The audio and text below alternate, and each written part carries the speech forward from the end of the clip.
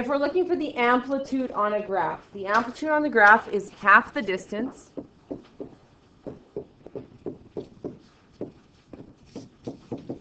from the max to the min.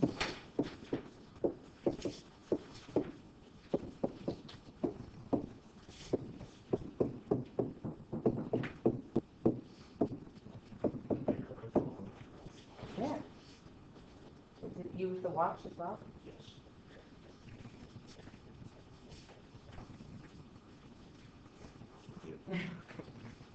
Okay, so it's half the distance. So if we count from our min to max the distance, from the lowest to the highest, we divide it by 2, we get the amplitude. There's also a formula we can use that does that for us. The amplitude, can we write amp? Amp is like a standard of measurement in amperes. So we can't write amp, we have to write amplitude. We do not short form. Amplitude equals the absolute value of the max minus the min divided by 2. The absolute value of the max minus the min divided by 2. And what that will do is that'll count from the minimum to the maximum, and that'll count the total distance, and then you'll just divide it by 2.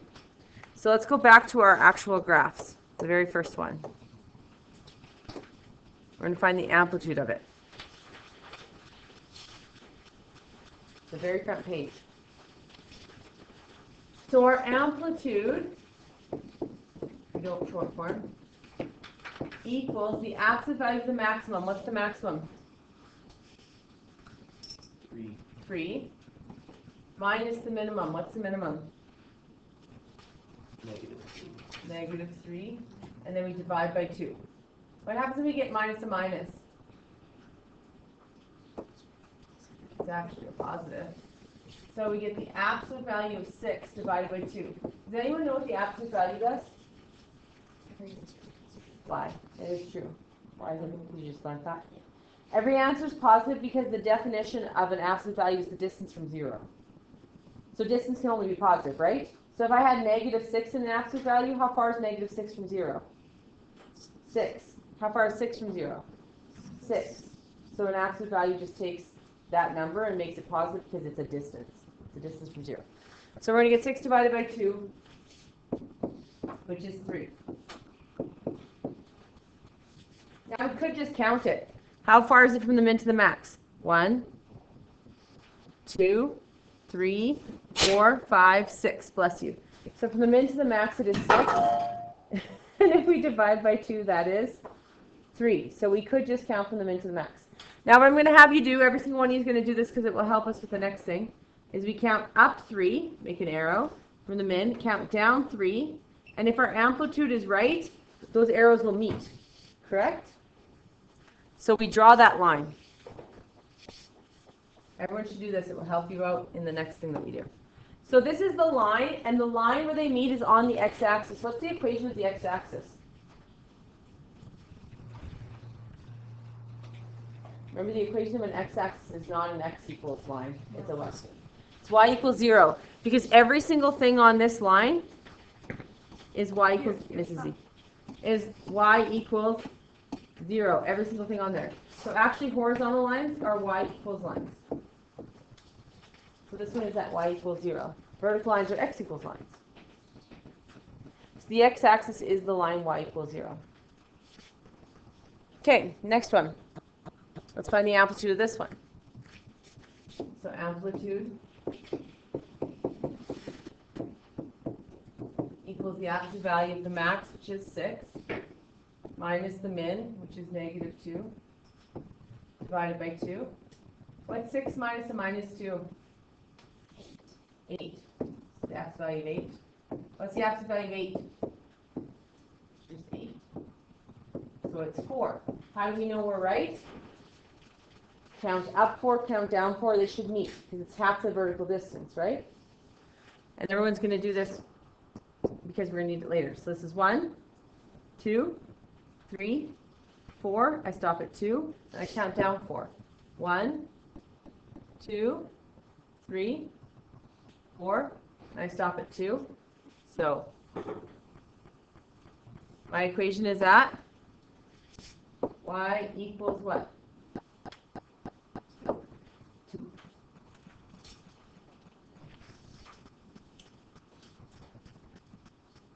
So they should meet at the same spot, right?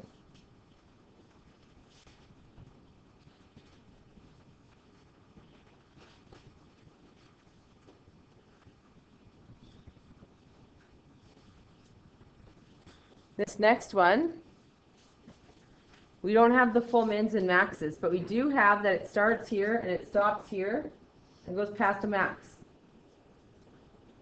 So that's half of it, right? Then it's going to go another half to get me to 12. Okay, how many did I count up? This maximum is at 3, right? So what's this minimum going to be at? -3. If I do my amplitude, which equals the maximum, which is 3, absolute value, minus the minimum, which is -3, divided by 2, I get 6 divided by 2, which is 3. Then I have to count down 3, count up 3, and they both meet at where? The x-axis, which is? Someone said it. Y equals 0. Okay, you're going to flip over. There's 4, 5, 6, 7 on the back. Try those ones out, and then we'll move it on.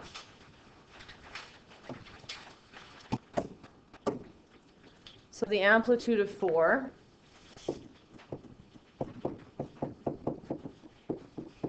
equals the absolute value of 0.8 minus -0.8 divided by 2, which is 0.8. I count up 0.8, I count down 0.8, and it meets at y equals 0. Now they don't all meet at y equals 0. You actually have to draw them out. Sometimes they do, sometimes they don't. We already had one that didn't. This one, your absolute is 4 and your maximum is 4 and your minimum is -4.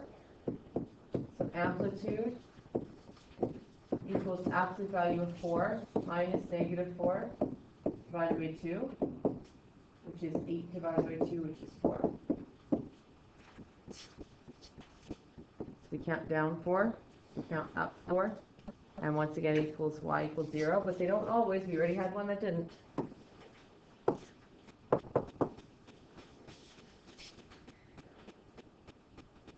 Six. Max is 5, min is -5, so our amplitude, oh my gosh, the struggle is real, equals 5 minus -5 divided by 2, which is 10 divided by 2, which is 5. Count down 5, count up 5, and we meet at y equals 0. We meet at y equals 0 when the graph is symmetrical about the x-axis, right? But if the graph is below the x-axis or above the x-axis more, then it won't be y equals 0, right? And then 7, this is like the one we had in the other one. So instead we're going to go up 6, and then this would just keep going right here, which is going to be pi. So our amplitude, again, equals the absolute value of the max, which is 6, minus the min, divided by 2, which is 12 over 2, which is 6.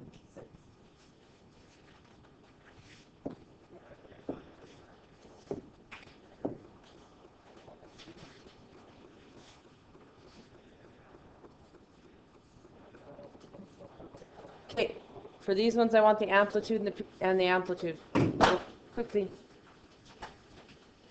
I don't care if you don't put it in the right spots, just find the amplitude for both. So this one has an amplitude equal to, my maximum is 2, my minimum is -4, absolute value divided by 2. So that's a distance of 6 divided by 2, so it's 3.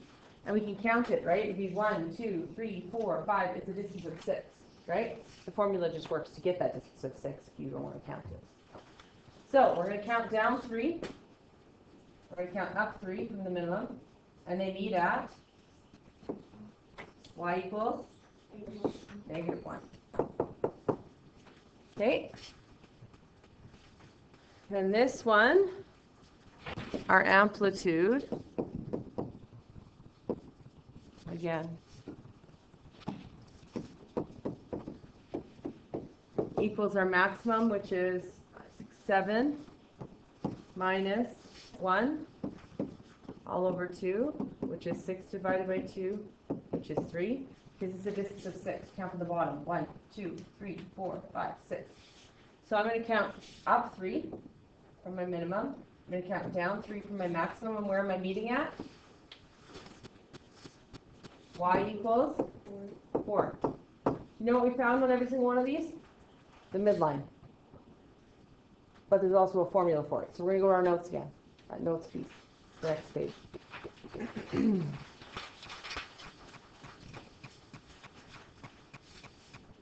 Well, it's 2 pages, but you know. Okay, so the next thing we're going to do is the midline. See how it says a line? It's a y equals line. You have to write y equals. Okay? So the midline formula is y equals. What we're trying to find for the midline is we're trying to find the average between the max and the min, correct? So if I gave you 2 marks, if I gave you 2 marks that you had on tests and I asked you what the average of those 2 marks were, what would you do? Yeah, add up the 2 numbers and divide by 2, and we're dividing by 2 because there's 2 numbers, correct? So the midline is literally just the average formula of 2 marks. That's what it is. Because you're taking the maximum and you're taking the minimum and you're adding them up and you're dividing by 2 to find the middle, find the average between the max and the min. That's all you're doing. So the midline formula is y equals max plus min divided by 2. No absolute values. Because as we've seen already, our midline can be negative, correct? We've drawn all of our midlines already. We're just going to use this formula to confirm our midlines. And our midline is the horizontal line that cuts the graph in half.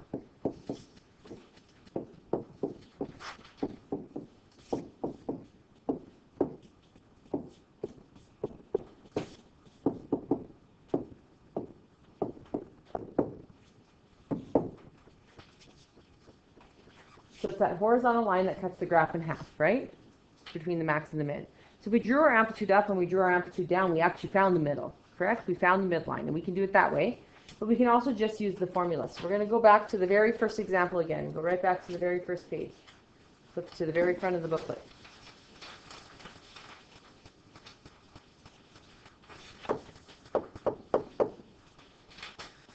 So I have a midline at 0. Well, let's prove it. Our midline is y equals our maximum. Our maximum on this one is 3, plus our minimum, which is negative 3 divided by 2. 3 plus negative 3 is 0 divided by 2, which is y equals 0. We just proved it. It's the exact same, correct? As the line we found when we made our amplitudes, right?